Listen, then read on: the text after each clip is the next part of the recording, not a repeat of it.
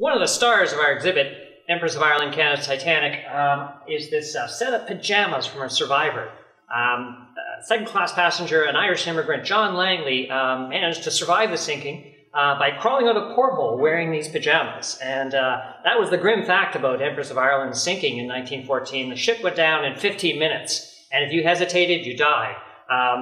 Langley jumped right out of bed and managed to escape wearing these pajamas, and he and his family kept them for decades and decades as remembrance of his very close call. So it's they're a very evocative object, and also for us at the Canadian Museum of Immigration at Pier 21, they're important because John Langley was an Irish immigrant. He'd come to Canada just the year before. The ship Empress of Ireland brought him to Canada to set up a ranch in British Columbia. And then a year later, he was taking the same ship back to Ireland to settle family affairs when the tragedy occurred.